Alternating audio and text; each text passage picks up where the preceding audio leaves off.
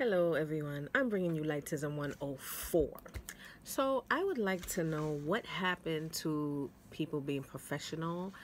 Um, did everybody forget the rule that when you're at work, especially when you're in customer service and you're dealing with the public, you really should not be on your cell phone? I'm not sure how many times I've gone into a store where I'm at the counter trying to ring up my purchase, and the two salespeople are having all these personal conversations like, yeah girl, that nigga this and that nigga, and I really don't want to hear that shit. Just ring up my shit so I can leave. Okay, I don't understand what the problem is.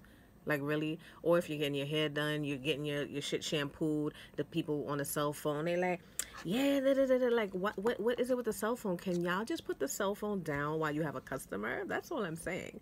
Put it down. Finish doing what you're doing. LITE-ISM 104. That is all today. Bye.